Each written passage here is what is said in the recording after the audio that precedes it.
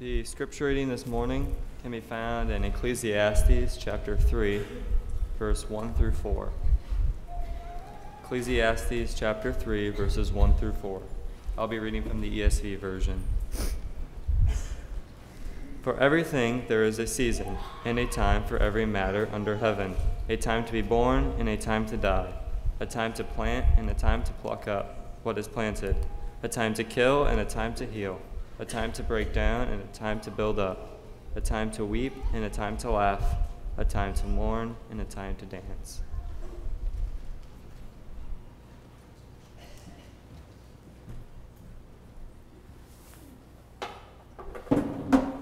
Your trip on that stool if I don't move it. So we are certainly blessed to have everyone here this morning as we continue our gospel meeting. If you've been here this weekend or if you were here this morning for Bible class, you've had a chance to hear Chris speak, and you know what a fantastic job he's doing with the theme for this weekend is a common love. And just going through that song this morning will be a common joy. We are blessed to have Chris with us. Chris is the preacher for the Morrison Church of Christ in Morrison, Tennessee, which is about 4 miles from where I grew up at. I got to know him as the preacher of the Hebron Church of Christ, where Laura Beth and her family attended, where I was converted at. Owe a lot to Chris and his family.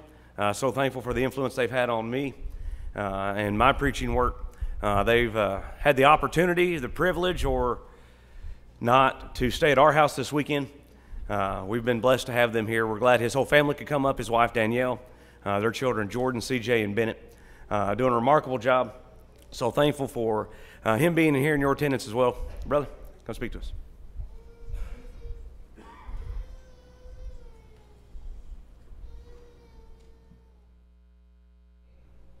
Certainly is wonderful to be with you this morning. Appreciate so much everyone's attendance here. We've got a good number here, and it's very encouraging to me. I have enjoyed spending time with Josh and Laura Beth and Katie and Ridge, and I always enjoy getting to see them and appreciate the relationship that we have had over the years and continue to have. I've mentioned several times how blessed I am to have my family here. You know, and it's the little things. I was looking around at the auditorium just before I got up to speak, and I knew that this would just, it would warm Danielle's heart. So I told her, you know, the auditorium is not symmetrical. And so she'll spend the rest of service time here looking at the ceiling and trying to get all of her mind wrapped around the fact that the ceiling lines are not symmetrical, because that's how she's wired. And I knew that. And it warms my heart to be able to share that with my wife. It's been a great time here. You know what the frog had to say about the relationship between time and fun? Time's fun when you're having flies. Time does fly when you're having fun. And I've enjoyed myself immensely. And it seems like, you know, we just began this a few hours ago maybe, but here we are on Sunday morning with just this sermon and tonight's sermon left to go. And we are talking this morning about a common joy. You remember that David said, I was glad when they said unto me, let us come into the house of the Lord. I hope that you are filled with joy for the opportunity to be here. You know, Solomon had a lot to say about a great many things, and Ecclesiastes is a very rich book. And Ecclesiastes is about a man who had squandered his life away in sin, all the while knowing that he was squandering it. And he had to learn every lesson the hard way. And one of the lessons that he learned is about the vanity of human existence, really at its essence. You know, we do a whole lot in this life, and we focus on a whole lot that really isn't going to sustain us and that we can't take with us into eternity. And in Ecclesiastes chapter 3, Solomon begins to describe the lot that you and I all have been dealt because we live upon this earth. Verse 1 says, "To everything there is a season and a time to every purpose under the heaven." There's a time for everything. And he goes on to list several things for which there is a time, some of which are very good and positive, and some of which are very challenging to us. And in verse 4, in particular, as it relates to the theme of this lesson this morning, Solomon says a time to weep and a time to laugh. He goes on to say a time to mourn and a time to dance. You see, we recognize that throughout the scope of human existence, there is a time for everything. And as we look at this, we understand that really this describes really the gamut of human experience.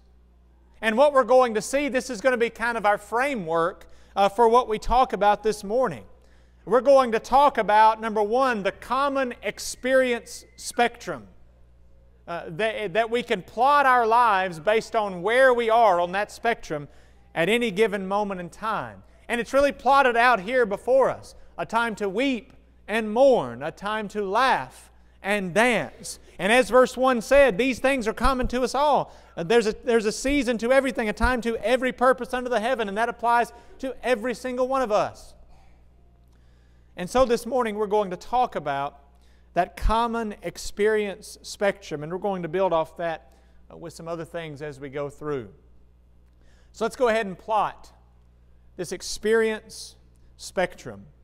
On one end of it, on the far negative end of that spectrum, there is mourning. The word mourning, as it's used in the Old Testament, means literally to tear the hair or to beat the breast. I have never been so full of sorrow and grief that I've wanted to rip my hair out. But I couldn't anyway if I wanted to at this moment in my life. But there have been times when I was so frustrated, when I was so overcome with maybe anger and other negative emotions about the moment that I was in, that I beat my breast, that I beat my chest, or that I slammed my fist down on the table because it seems like things weren't going the way I wanted them to. This describes a very deep-seated sorrow. This isn't just some passing Blue Monday. This is deep and heartfelt grief. In the New Testament, a very similar word means to wail aloud. And we see that in John chapter 11 and verse 31. And we're going to look at verse 35 in just a moment. But you remember Lazarus has died, and his sisters Mary and Martha are overcome with grief. And they are described as weeping. But the word there doesn't just mean that there's a few tears streaming down their faces. What it means instead is that they were overcome with visible grief. To sob or to wail aloud. And so on the far left end of the spectrum, you see that. As we think about this idea of mourning, this is a grief that can be all-consuming. It can, as it were, overcome us. In the book of Proverbs, in chapter 15, you see this kind of grief, this kind of sorrow described for us. Proverbs 15 and verse 13 says, "A merry heart makes a cheerful countenance, but by sorrow of the heart," notice, "the spirit is broken." Have you ever felt like your spirit was just broken? Do you know anybody who has felt like that? If so, then they're on the far end of the experience spectrum. They are in the lowest of the low.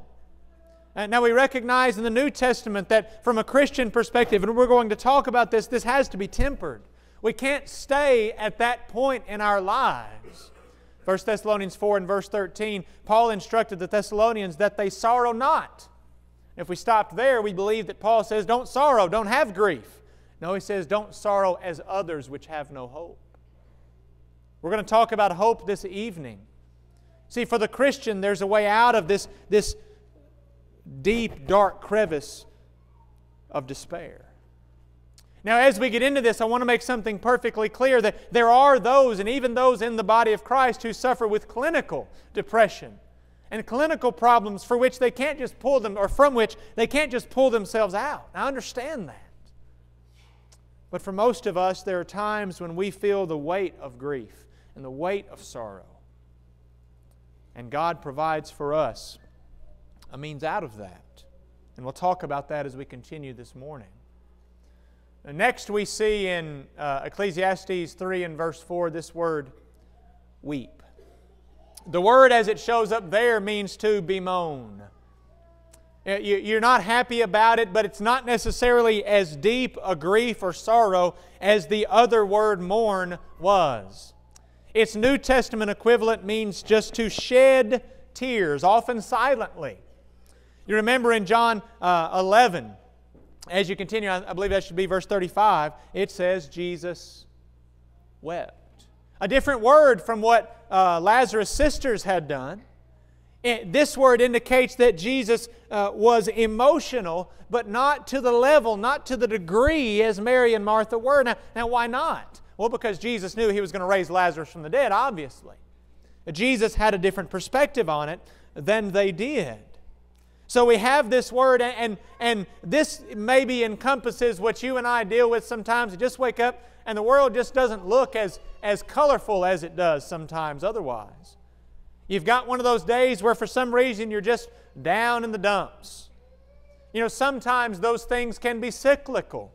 It has to do with where we are in certain cycles in our lives. Sometimes it has to do with external circumstances.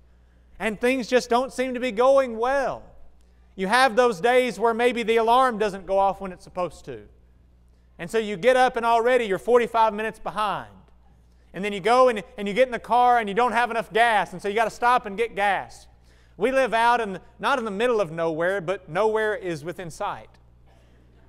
And we were so glad when they put a gas station out there.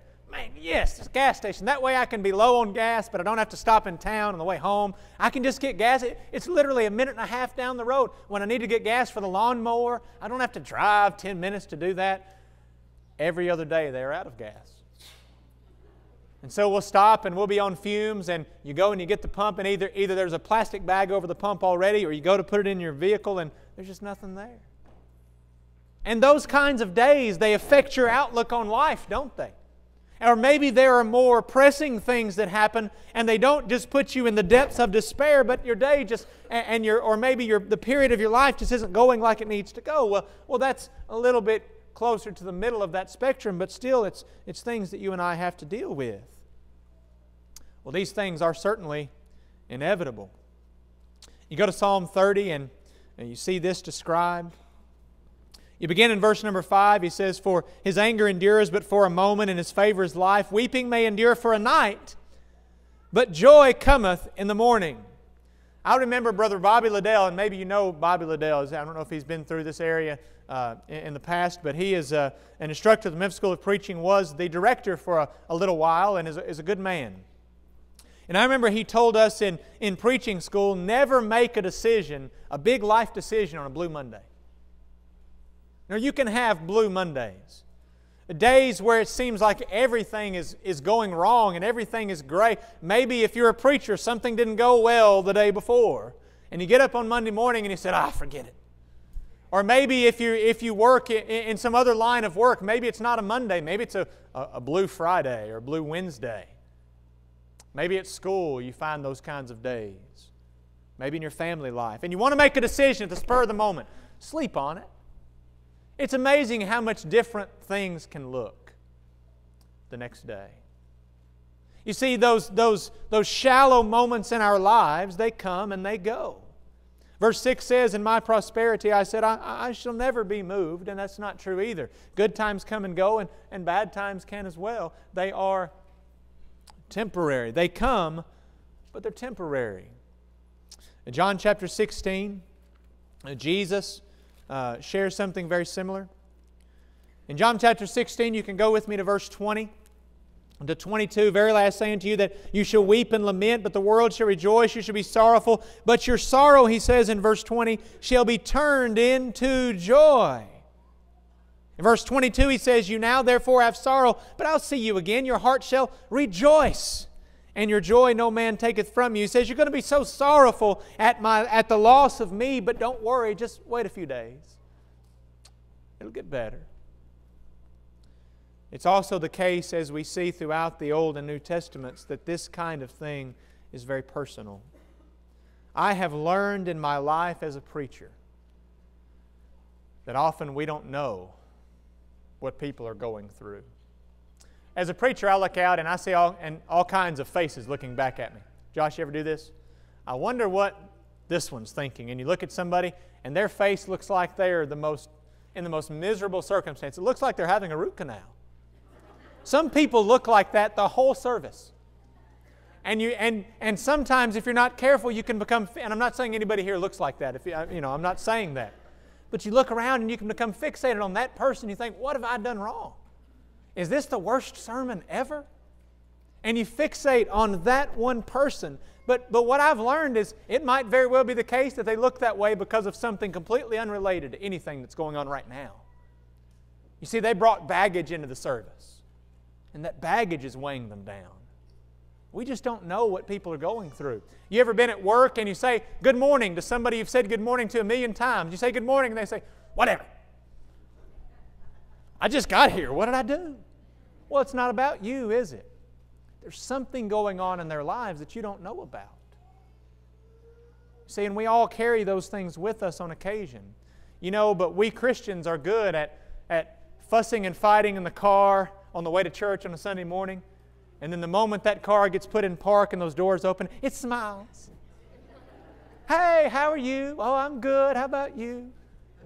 And meanwhile, in the back of our minds, there's those personal problems that we carry along with us. These things happen. They're a part of life. And they're things that are a part of the common experience spectrum. Then we become a little bit more positive in this spectrum. And we see here as you look at, again, Ecclesiastes chapter 3 and verse 4, the idea of laughter. The word laugh there gives the indication of cheerfulness. That this isn't necessarily a long-term joy, but it's being happy in the moment. And certainly there are times when we can be happy.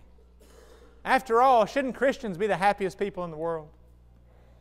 I mean, when we as Christians walk around at work or school or even in services or at Walmart or wherever we go out in the world, and we've got these awful frowns in our faces, and we've got this cloud that hangs over us constantly, who would ever want to be a part of the body of Christ if that's what we portray it as?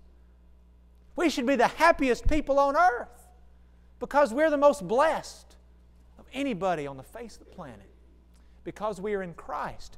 Philippians 4:4, rejoice in the Lord when? Always. And again I say rejoice. We'll quantify that in just a moment, but that principle is still very true. You and I ought to rejoice. We ought to be cheerful. We ought to be happy. Now I know we can't always be that way. We've talked about two situations in which we're not. But by and large, we need to be those types of people. Proverbs 10 and verse 28, the hope of the righteous shall be glad. If you've got the hope of a Christian, let it show. If you're happy and you know it, then your face will surely show it. We sing that to our children, don't we? Do we do it in our lives? Don't take yourself too seriously. I know there's lots of folks here who don't take themselves very seriously, and that's good. That's really good. Josh doesn't always take himself too seriously either, and I'm the same way. And I think there's room in our Christian lives, there's room in our interactions with each other for levity, for times when we can enjoy one another and we can have fun, and maybe we can do some good-natured ribbing at each other, and don't take yourself too seriously. Problems arise when we do that. I remember I was in preaching school and there was a fellow preacher student and he believed that a preacher always needed to be serious. And everything he did was serious. And everything that he portrayed in every aspect of his life was always serious. He struggled to make it as a preacher. When he graduated, he went out into the world to preach, and he kept wondering, why are doors constantly closed? Why am I having trouble at this congregation and this congregation? And that wasn't all of the reason, but a good part of it was he just couldn't relax. He couldn't be himself. He couldn't open up. Proverbs 15 and verse 15.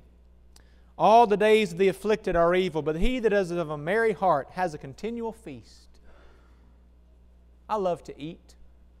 Eating makes me happy. And I believe that the Proverbs writer had that in mind in Proverbs 15:15. Hey, it's like you've always got food right in front of you if you've got a merry heart. Like you're sitting down to Thanksgiving dinner every day. We need to live our lives best we can in that way. And we also need to have a short memory.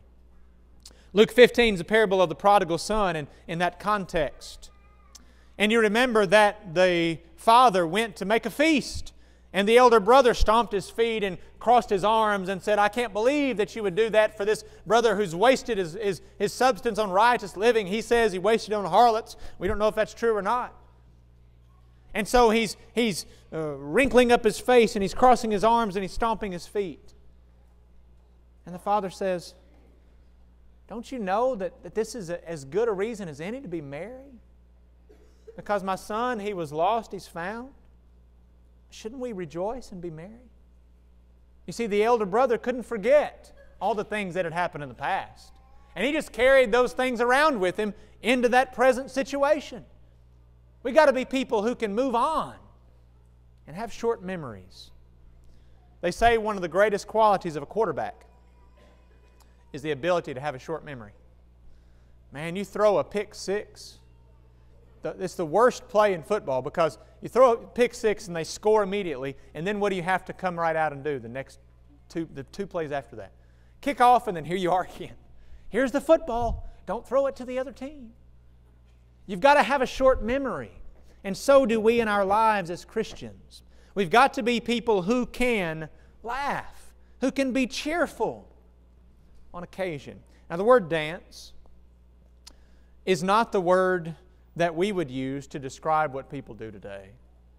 You know, dancing as it's done today, there's a word for it in the New Testament, and it's lasciviousness. The ESV translates it sensuality. That's not what we're talking about. The word here translated dance means to spring about wildly for joy. Your favorite team scores a touchdown. What do? There used to be a Toyota commercial. And at the end of the Toyota commercial, the guy would jump like this. And they would freeze frame him just like that at the end of the commercial. Anybody else old enough to remember that? Remember that? Okay, that's way back when. And that he was dancing in the sense that it's used here. He was overcome with joy, and it showed physically. Christians have the right to celebrate. We absolutely do. Romans 13 and verse 7. Romans 12 and verse 15, rejoice with them that rejoice and weep with them that weep. Verse 7 of chapter 13, give honor to whom honor is due. Praise to whom praise. We have the right to celebrate, but let's make sure we celebrate the right things. You know, we go to passages like 1 Corinthians 13 and verse 6. Charity, love, rejoices not in iniquity, but rejoices in the truth. Let's be careful that we don't take our enjoyment from things that are sinful. And sometimes we can be drawn into the world to do that. And we take our enjoyment from things that are not wholesome and righteous. But we need to enjoy life. And we can do so in a way that other people see it. But I said all of this to say this. This common experience spectrum, for the Christian, there is a thread that runs through it. And that thread has several names in the New Testament. Sometimes it's called peace. The peace that, according to the book of Colossians, rules in our hearts. Sometimes it's called contentment. Paul had learned in whatever state he was therewith to be what? Content. If there is one thing that we need to learn in the current world in which we live, it's how to be content. The world sells us discontent. Advertising's greatest tool is to teach us to not be content. I don't know why I need a new phone. Mine works perfectly fine, but I have to have a new phone. Why? Well, because I'm not content. And so many times that's the problem that we deal with in life. But it's also called by this word, joy. My brethren, we mentioned this last night. My brethren, count it all joy when you fall into diverse temptations, knowing this, that the trying of your faith worketh patience, but let patience have her perfecting work, that you may be perfect and entire, wanting, lacking nothing. The idea there is you can be mourning and have joy. You can weep and have joy. You can laugh and have joy. You can dance and have joy. Joy permeates every aspect of the Christian's life, from the darkest moments in his existence to the greatest moments of his existence. You can still have joy, because this joy, this contentment, this peace has nothing to do with external circumstances. It has nothing to do with how much gas is in your car. It has nothing to do with whether or not you got a raise at work. It has nothing to do with what the weather's like outside, how many people are protesting, who has nuclear weapons. It has nothing to do with any of that. Joy, contentment, and peace has to do with what you have waiting for you when life is over. That's where all of that comes from. And in the lowest points of our lives, we can still have joy. Jesus ended the Beatitudes by saying, "Blessed are you, and all men shall persecute you, revile you, say all manner of evil against you." He says, "Rejoice and be exceeding glad." Really? Jesus, you're telling me just to smile away when people persecute you? No. He's saying find that inner contentment, that peace that passes all understanding.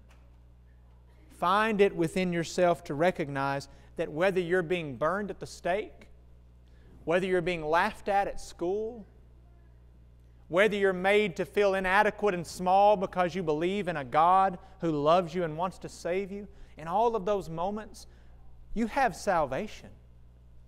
And that's reason enough to rejoice.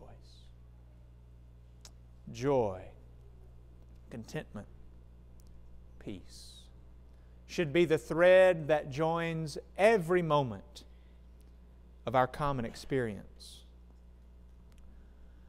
But as we think about that this morning, there are a lot of Christians who don't have joy, contentment, or peace. And in the time that we have left this morning, I would like to ask ourselves two questions. Number one, what steals our joy? If the Christian should be the most joyous, content, peaceful person on the face of the planet, why are so many of us not joyous, not peaceful, not content? Number one reason might be sin. When sin creeps in, it steals our joy. It steals our contentment.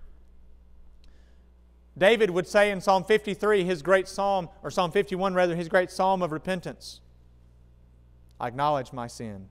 My transgression is ever before me." It's always right in front of my face. It steals my joy. Have you ever been involved in sin and you knew it?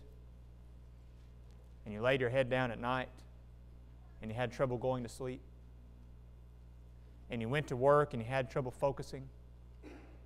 And you came home and you had trouble being the husband, wife, mother, father, son, daughter you needed to be? Because sin was there. Sin steals joy. Suffering steals joy.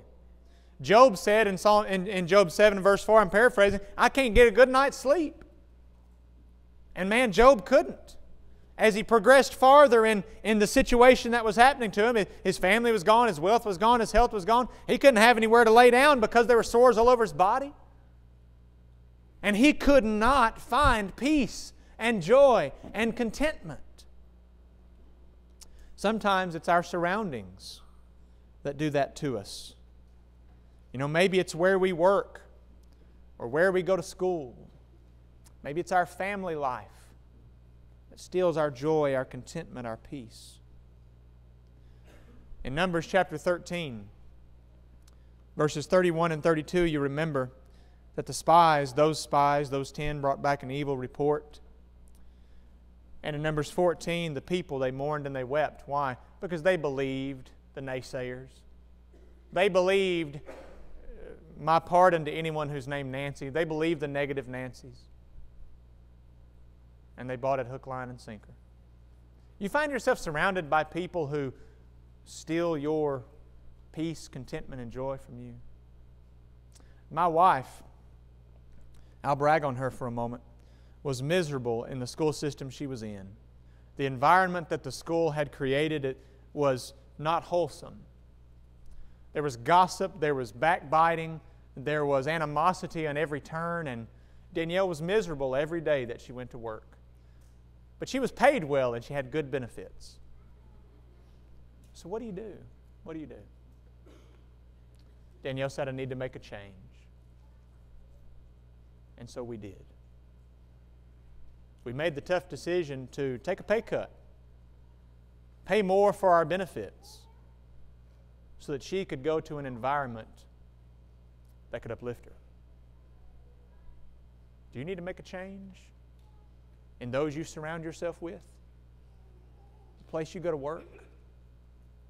The situation you find yourself in?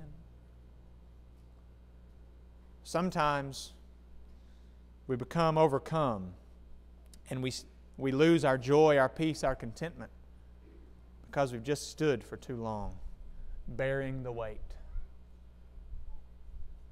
Be not weary in well-doing. In due season you shall reap if you faint not. Galatians 6 and verse 9. Sometimes just bearing the weight of the world can become too much for us to deal with. And it's just the course of time that causes that to happen.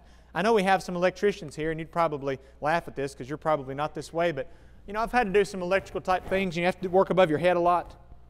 Man, you work above your head too long, and you can barely keep your hands up after a while. Am I just that big of a wimp? Or do other people deal with that too?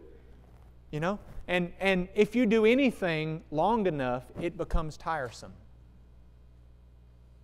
And that's true with bearing the weight of the world. In verse 41 of Matthew 26, Jesus looked at His disciples as He was in His lowest moment. And He said concerning them, watch and pray that you enter not into temptation. The spirit indeed is willing, but the flesh is weak. They had stood too long, and they couldn't stand any longer. So what restores our joy? If there's sin in your life, it's very simple. Repent. You've got lots of folks, and we'll talk about this in just a moment, who'll say, if there's sin in your life, the way to find happiness is to just accept your sin, and just embrace it. No. God says the only way to true peace and contentment and joy if you have sin in your life is to repent. I acknowledge my transgression, Psalm 51:3 again, and my sin is ever before me. David was a man after God's own heart because he committed adultery, because he killed the woman's husband. Is that why he was a man after God's own heart? Because he numbered the people when God told him not to.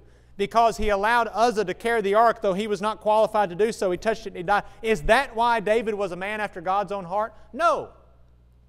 There's really one reason and one reason only why David was a man after God's own heart, because he was willing to acknowledge his faults, confront them, and change them. I acknowledge my transgression, my sin is ever before me. 2 Corinthians 7 and verse 10 describes godly sorrow, which brings about repentance. Something that's not to be sorrowed over. But the sorrow of the world, he says, brings death. We recognize then the sorrow of God can bring about joy, repentance. My favorite psalm, Psalm 73. You've got to put things in perspective. You've got to remember where things really shake out in the end. Asaph, the psalmist, the penman of Psalm 73, I believe, he was envious at the foolish when he saw the prosperity of the wicked. He was in a place where he looked at the world and he said, I can't believe all these godless people are prospering. And he said it was envy. I acknowledge that it was envy. How did he get over that? How did he find peace and joy and contentment again? In verse 17 it says, till I went into the sanctuary of God, then understood I therein. You see, he changed his perspective. He said, instead of looking at it through man's perspective, I'm going to adopt God's perspective. And I'm going to look at things the way God looks at them. And in doing that, I can regain my joy, my contentment, and my peace. Replacement. Well, what do I mean by that? Well, those 10 spies brought back a negative report. Caleb and Joshua only brought back the good report. The people listened to the evil report. And God said all of those people will suffer. But Caleb, Joshua, you'll see the land. I'll give you that which you most need. Replace what was taken from you. And renewal. Psalm 51 and verse 10. Create in me a clean heart, O God, and renew a right spirit within me. God can give us peace, joy, contentment. I want to leave you with one final thought, because we're in a battle for your joy. You have a lot of options religiously, don't you? You could have chosen this morning to go somewhere or to tune to a channel where somebody could smile at you with a big white smile, and he could tell you lots of jokes, and he could make you feel really warm and fuzzy, and he could give you everything that you need to sleep at night. But it would all be a lie. But you chose to come somewhere where maybe you'll be challenged. Maybe you'll be instructed to change. You see, that's not fun. It's not entertaining. In 2 Peter chapter 2 and verse 3, Peter describes false teachers of his day in a very telling way. He said, through covetous shall they with feigned words, and I love this phrase, make merchandise of you. This congregation could build a massive entertainment complex. Have softball fields. I'd love a gymnasium, a workout room, and we could give you all the things that can make you smile. But we'd need the backsides and the seats, you know. And we'd need to stop telling you things that might challenge you, because we need your money. And we're going to make merchandise of you. We're going to let you pay our light bill. We're going to let you pay all of the ministers that we have that do all of the things that don't relate to the Word of God. But you see, this congregation is not going to do that. But so often we feel the need to compete with those who do. True joy doesn't come from a smiling preacher telling you, God wants you to be wealthy. Look at my boat, look at my planes. He wants us to have amazing things. You see, joy doesn't come that way, from being patted on the back. In 2 Timothy chapter 4, verses 1 through 4, Paul told Timothy to preach the word, be instant in season, out of season, reprove, rebuke, exhort with all long-suffering and doctrine. That doesn't sound very fun, does it? But here's why. For the time will come when they will not endure sound doctrine, but after their own lusts shall they heap to themselves teachers having itching ears, and they shall turn their ears away from the truth and shall be turned unto fables. But watch thou in all things. See, the problem is, we as human beings, we want to be told we're okay. We don't want to be challenged. We don't want to be pushed to be better people. We don't want to be pushed to get rid of sin and to grow in Christ. We want somebody to come and tell us, you're just fine the way you are. But that will never bring you peace. It will never bring you contentment. It will never bring you joy. But what we labor to do is tell you, if you want true joy and true peace, true contentment, true happiness, and all of the things that life has to offer to you, it comes only in Christ. In Christ alone, my hope is found. This morning, are you a child of God?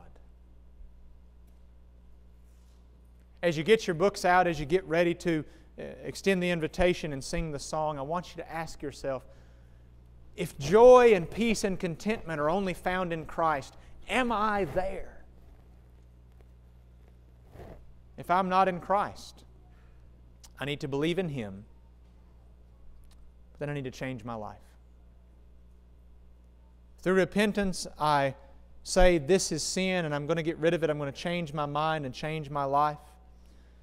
I'm going to with courage say that Jesus Christ is the Son of God. I'm going to be buried with Christ in baptism. Jesus said it very plainly, Mark 16:16, He that believeth and is baptized shall be saved. He that believeth not shall be condemned. We're ready this morning to help you find joy and peace and contentment. But dear Christian, if you don't have joy, if you don't have contentment, if you don't have peace, what changes can we help you make so that you can find it? If you need to obey the gospel, if you need to be restored, do it now as together we stand and sing.